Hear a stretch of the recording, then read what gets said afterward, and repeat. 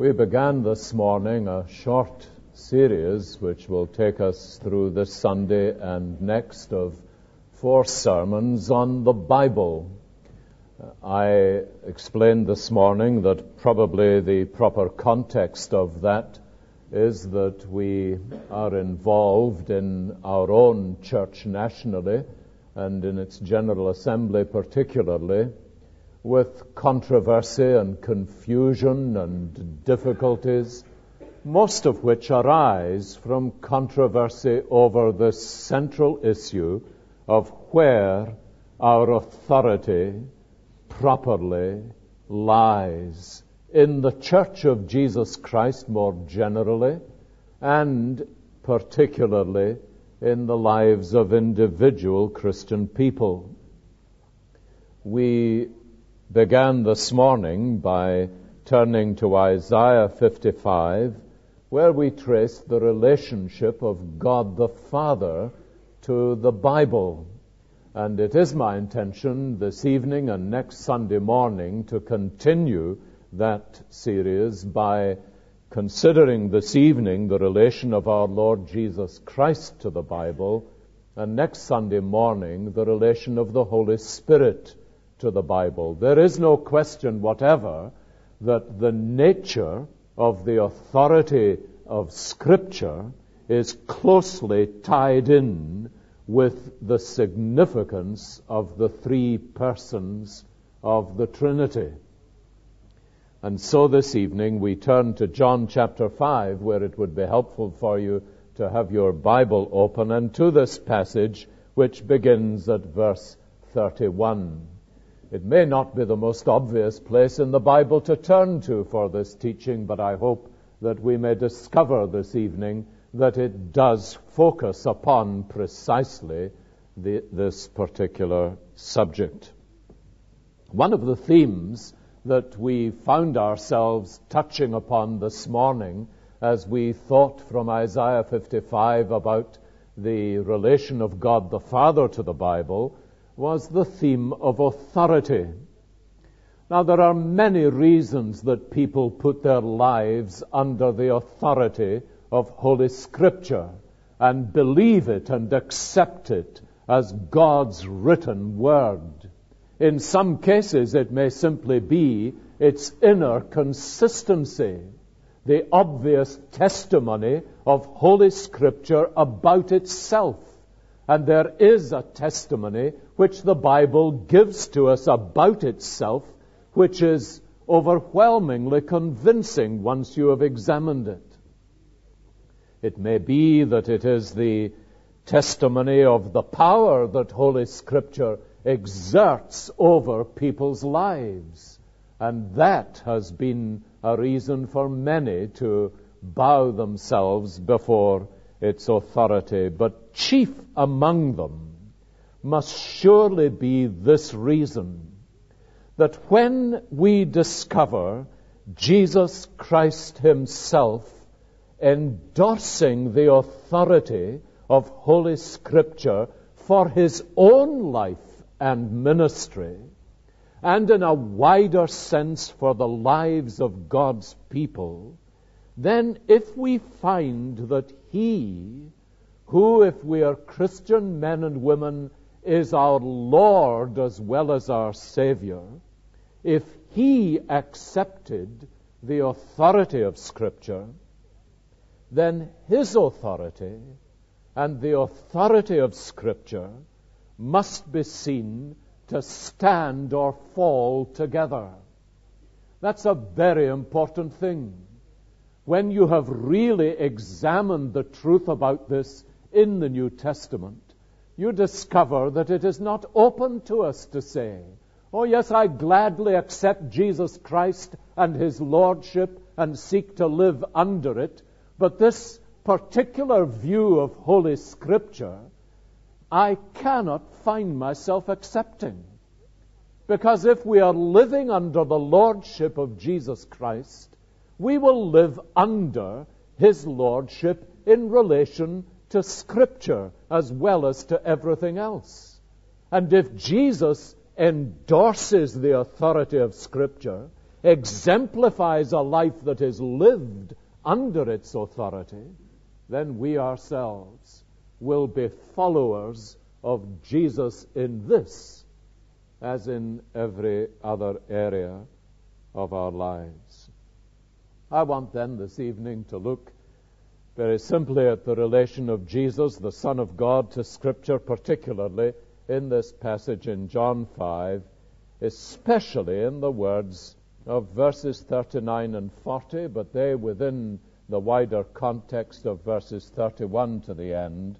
39 and 40 read in Jesus' controversy with the Pharisees.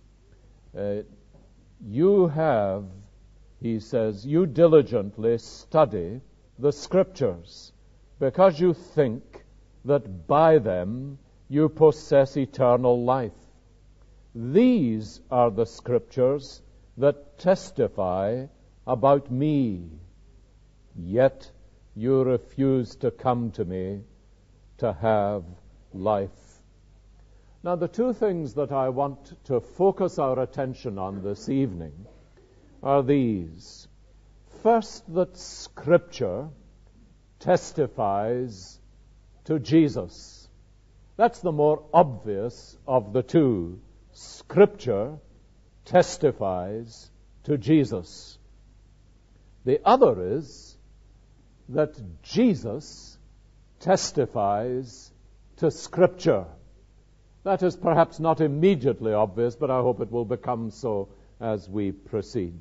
And these two things together really provide for us the significance of the relation between the Son of God and the Word of God as it is written in Holy Scripture.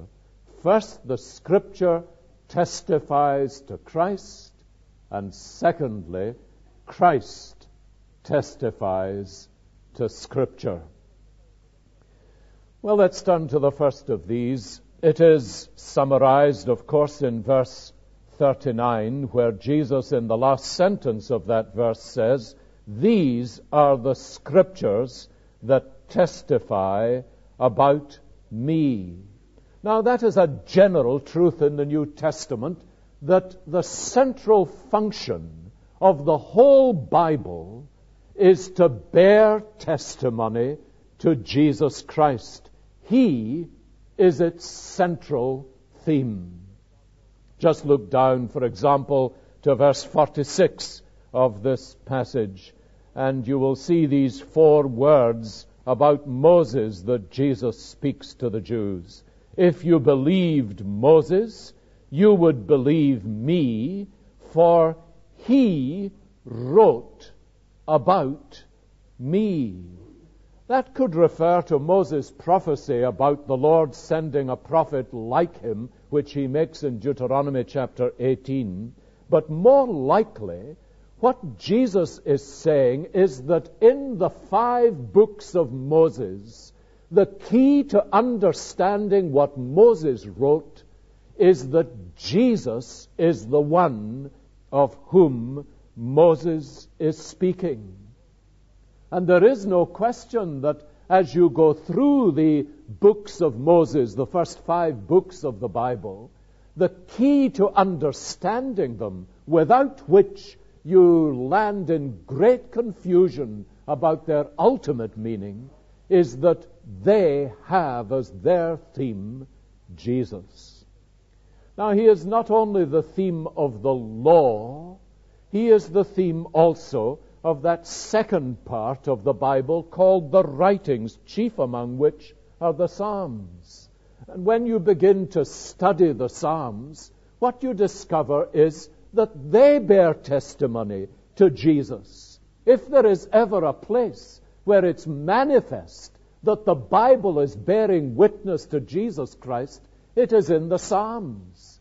He himself quotes again and again of how the Psalms speak about him.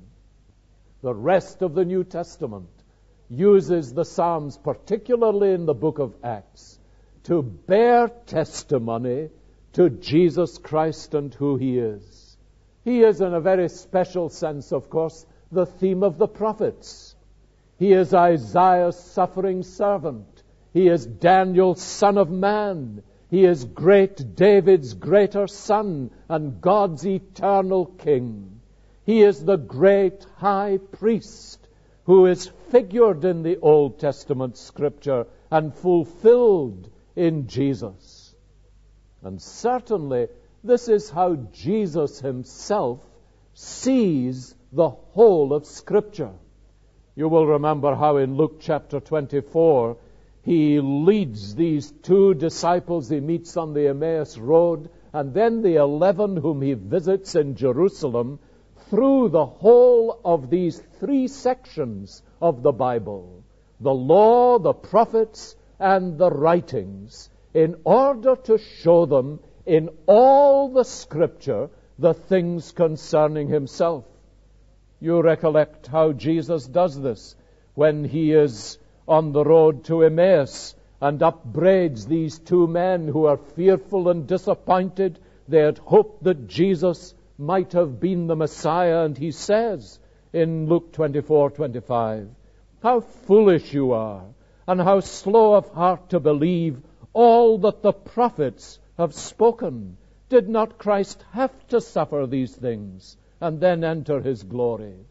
Now notice where he begins. Beginning with Moses and all the prophets, he explained to them what was said in all the Scriptures concerning himself. Now that's not just what Jesus says to the 2 men. Notice what happens when he returns to the 11. In chapter 24, verse 44, he said to them, "This is what I told you while I was still with you. Everything must be fulfilled that is written about me." Now notice where. In the law of Moses, in the prophets, and in the Psalms. Then he opened their minds so they could understand the Scriptures. And he told them, "This is what is written.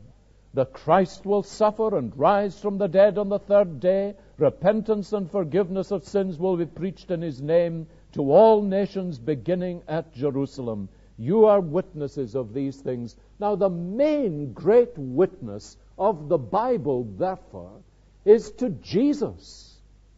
And this is its central theme.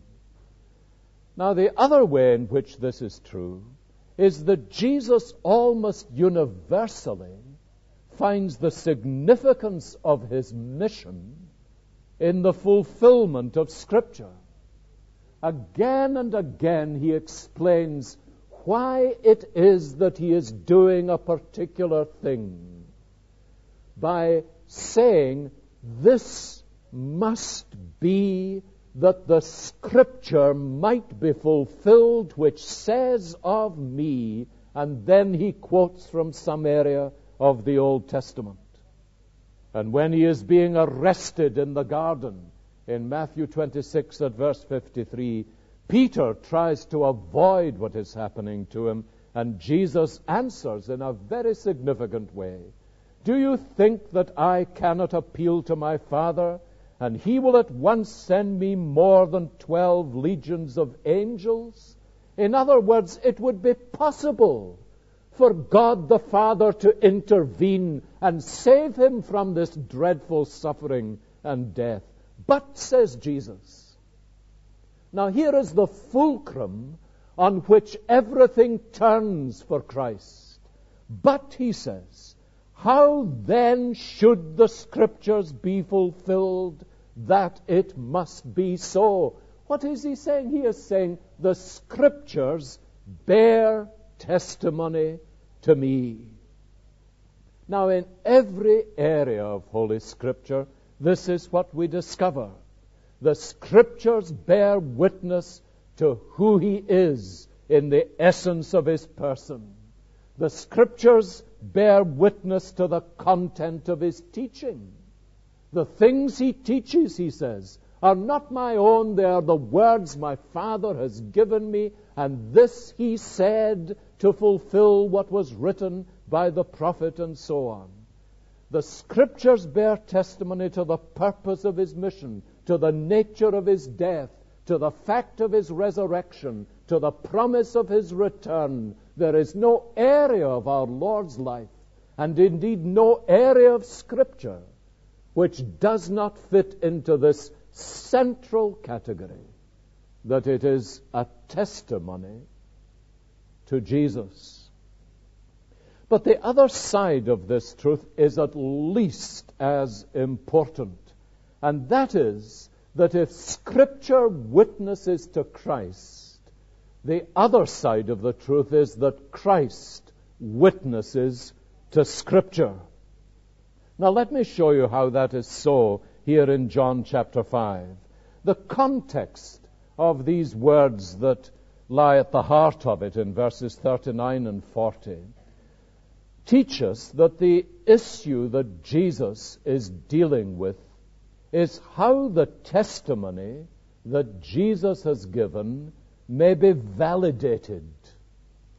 There are several stages of the argument that Jesus goes through, and it's important to follow it and see exactly what it is that Jesus is saying. He acknowledges first in verse 31 that his own testimony would be inadequate. Verse 31 says, "If I testify about myself, my testimony is not valid." And that, of course, was part of the law of corroborative evidence, which Jesus clearly here is subscribing to in order to convince the Jews, not that in any sense his testimony is untrue, because he says in chapter 8, verse 14, "Even if I testify on my own behalf, my testimony is valid." But he is acknowledging what is now part of our legal system and derived from Jewish law and then came into Roman law, that there was a need for corroborative evidence. You will know how in our own legal system today we have taken that into our legal arrangements, that corroborative evidence is a vital part of conviction. Now that arises from the Old Testament principle that there needed to be a testimony in the mouths of 2 or 3 witnesses. Now Jesus is acknowledging this in verse 31. "If I testify about myself, my testimony is not valid." But then he goes on in verse 32 to say in the second place that in fact his testimony is not alone or isolated, for God the Father testifies concerning him. Verse 32, "There is another who testifies in my favor, and I know that his testimony about me is valid." Now that's the testimony of God the Father. You'll remember it was given in various ways. Perhaps the way we remember most is when God the Father testified at Jesus' baptism and anointing and said, "This is my beloved Son, in whom I am well pleased." But the testimony is the general testimony of God the Father. And in a moment or two, Jesus is going to enlarge on that. In the third place, in verses 33 to 35, he tells us that John the Baptist bore testimony to him. Now you will remember how that happened. John the Baptist testified to Jesus, saying, "Here is the Lamb of God." He points to him and says, "This is the one of whom I have been speaking. He is God's Son and God's Lamb." But, says Jesus, "I do not accept human testimony." Verse 34. Now, of course, everybody else would have accepted human testimony. John the Baptist's evidence would have been corroborative evidence, but Jesus says, do not go on human testimony for this. We need not human testimony, but what kind of testimony? Divine testimony, obviously. So he goes on in the fourth place, in verses 36 to 40, to tell us that the weighty testimony, the overwhelming, convincing testimony, is that which God the Father has given, and he has given it in two places. First, he has given it in verse 36 in the work that Christ performs. For the very work the Father has given me to finish, and which I am doing, testifies that the Father has sent me. But then there is another testimony that God the Father gives, verse 37. And the Father who sent me has himself testified concerning me. Now, how does he testify in the second place? Not just by the work he gave Christ to do, but notice, you have never heard his voice, nor seen his form, nor does his word dwell in you, for you do not believe the one he sent, and not believing the one he sent, they don't believe his word, and his word does not dwell in them. You diligently study the Scriptures. Now, where then is this word that God has spoken found? And Jesus' answer is, it is found in the Scriptures. Now, the Pharisees had the Scriptures, of course. Why then were they not overwhelmingly convinced from the testimony of Scripture about Jesus? Now, here's a very important thing. They misused the Bible. Notice how they did it. Jesus says, you diligently study the Scriptures. Isn't that extraordinary? How can they be misusing the Word of God if they diligently study it? Surely that's the thing that I'm trying to plead with people to do. Diligently study the Scripture. But you notice, they have done the very thing that we have spent some time this evening seeking to avoid. That is, they have divided between Holy Scripture and the one to whom it testifies, who is Jesus. Now, my dear friends, the thing you must never, never, never do is divide between Holy Scripture and the one it testifies to, who is Jesus Christ. So you may study the Bible with every possible kind of intellectual equipment that you can find, until you know it through and through. But if you are not willing to be led to Jesus Christ, if you do not see Christ as its key,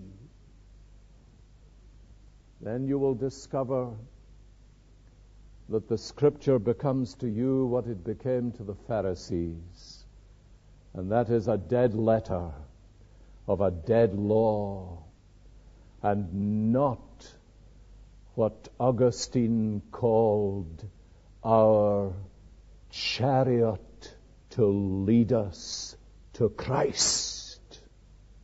That's a beautiful phrase of Augustine's. What is Holy Scripture, he asks. It is our chariot to lead us to Christ. That's the whole point of Holy Scripture. Notice Jesus says, you diligently study the Scriptures because you think that by them you possess eternal life. But where is eternal life to be found? You and I could have told them, could we not? Eternal life is to be found in Jesus Christ. And the significance of Holy Scripture is that it leads us to Jesus Christ. But you notice that the whole point of Jesus' testimony is the testimony that Holy Scripture is the word that God has spoken concerning His Son. And it is there that Jesus testimony to Scripture focuses. Let me point out to you how exactly Jesus bears testimony to Scripture. We have noticed how Scripture bears testimony to Jesus. How does Jesus then bear testimony to Scripture? Of course, he bows before its authority. He endorses its truth. He tells us not one jot or tittle of the law will pass away until all has been fulfilled. Heaven and earth may pass away, but not the Word of God. And Jesus underlines that for us. And here again, you see, if we are living under the lordship of Jesus Christ, we will have His thinking about Scripture becoming our thinking about Scripture. But how particularly does He bear testimony to Holy Scripture? I think in three ways. Let me just mention them to you. First, in His personal conduct. We have noticed how Jesus submitted Himself to the promises and prophecies of Scripture, and every area of His life and ministry was acted out in fulfillment of Holy Scripture. But there's a more personal way, and I think that perhaps that may be of greater relevance to many of us here in church this evening. It was in His personal conduct that He bore testimony to Holy Scripture. There are so many illustrations of this. Let me extract one. And it is from the experience of Jesus in His temptation in Matthew chapter 4. You're very familiar with it. Scarcely need to look it up. But you remember what happens there. Jesus uses the Scripture. We constantly look back to the temptations and say, here is our Lord showing us how to use Scripture when you're battling with the devil. You take it like a javelin and you hurl it at him. Let him have the Bible. But you know, while that's true, I think there is another side we often miss in the temptation narrative. What exactly do you think was the first application of Scripture that Jesus made? When the devil said to him, for example, command these stones to be made bread. And Jesus answered him, it is written, man shall not live by bread alone, but by every word that proceeds out of the mouth of God. Now, the first application of that was to himself. It wasn't to the devil.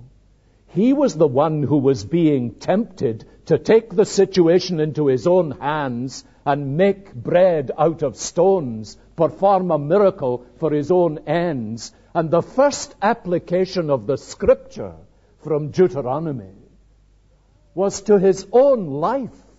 I am going to live as a man living in the flesh.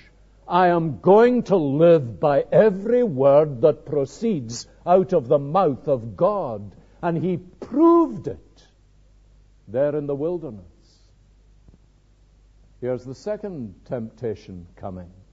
And the devil comes and says to Jesus, go up into this high pinnacle of the temple. And when he gets him there, he says, now throw yourself down, because the Scripture says that he will not let you dash your foot against a stone and send angels to take charge of you. And Jesus says, you shall not test the Lord your God. Now, to whom is that applied first of all? Not to the devil, but to Jesus himself. It was he who was being tempted to test the Lord and see how far he could go.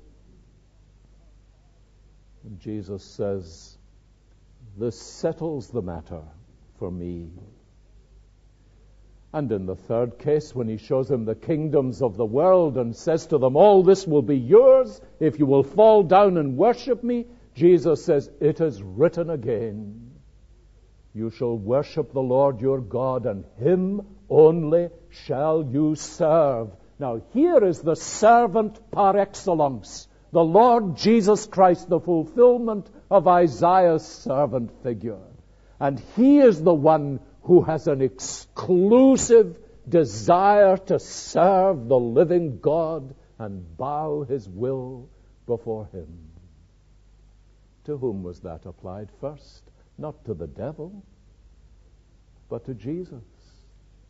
Now, do you see the principle is that he bears testimony to Holy Scripture in his personal conduct. Satan is seeking to have him live a different way. And Jesus says, it is written. And that's sufficient for him. Now the great question is that sufficient for us? Is this how we live in relation to our personal conduct? The testimony of Jesus Christ is that Scripture is sufficient. He needs nothing other than the Word of God to direct the course of his life. And that, my dear friends, is how we honor Scripture most. We honor Scripture most by obeying it in our personal conduct. Here's the second area. In his understanding of his mission and the fulfillment of the way he served God, he clearly submits himself obediently to the role which he sees described for him in Holy Scripture. So the pattern of his ministry became a pattern of suffering and death which the Scripture foretold. And he says, the Son of Man must. So often, the Son of Man must do this. Why must? Well, universally, because the Scripture says so. That's the principle. And this is the principle for personal conduct. It's the principle for Christian service as well. And thirdly, it's very significant that it is the secret of how Jesus conducted public controversy. Did you think that Jesus perhaps avoided all controversy, never was a controversial figure? Well, it's not true, of course, because Jesus was engaged in controversy very frequently, especially with the Pharisees, about all sorts of different things. And whenever he was in controversy with the Pharisees, do you notice what his manner and principle is? There would be differences of opinion with the religious leaders of his day. And Jesus' appeal was always the same. He asked them, what is written in the Scripture? How do you read? Or have you not read how it is written? Places like Luke 10:20, Mark 12:10. It's very interesting that his controversy was chiefly with the Pharisees and the Sadducees. The Pharisees added to Scripture. They added all sorts of minute laws and qualifications to the Scripture. The Sadducees subtracted from Scripture. They took away everything except the Pentateuch, the first 5 books of the Old Testament. And it's very significant that Jesus' controversy was with these two groups. They had gone wrong because they were wrong in their attitude to Scripture. For Jesus, what Scripture said, God said. And what Scripture taught, God taught. And therefore his life was not just a life that was submitted gladly to God the Father. I always do what pleases my Father. It was a life that was submitted to Holy Scripture. We frequently pray, like Jesus, I long to be like Jesus. My dear brothers and sisters in Christ, do you really long to be like Jesus in this? That in every area of your life, you will be submitted to the absolute authority of Holy Scripture. That does not make you inflexible, hard, difficult, cold, clinical, or whatever. What it simply means is that if a brother or sister has some other way of thinking, you will say to them, well now, what I gladly want to do is to sit down with you with the Bible above us both, so that we listen to what God's Word has said, and it will be the final court of appeal. It's a little bit like having gone through all sorts of different courts, you know, the JP court, the sheriff court, the high court, the court of session, and then the last place of all to which you can make appeal is the House of Lords. And you go there and say whatever they say will be the final word. And there is only one ultimate court of appeal for Christian men and women, and it is Holy Scripture. That's the way to freedom. It's the way to joy. It's the way to blessing. And it's the way to living like Jesus Christ. Let us pray together. Thank you, Heavenly Father, for your holy word, for all its truth and all its riches. In your grace, grant that we may not only search it diligently, but live it out obediently and recognize our Savior as its central theme. Make us like him in his love for obedience to your word. We ask it in his name's sake. Amen.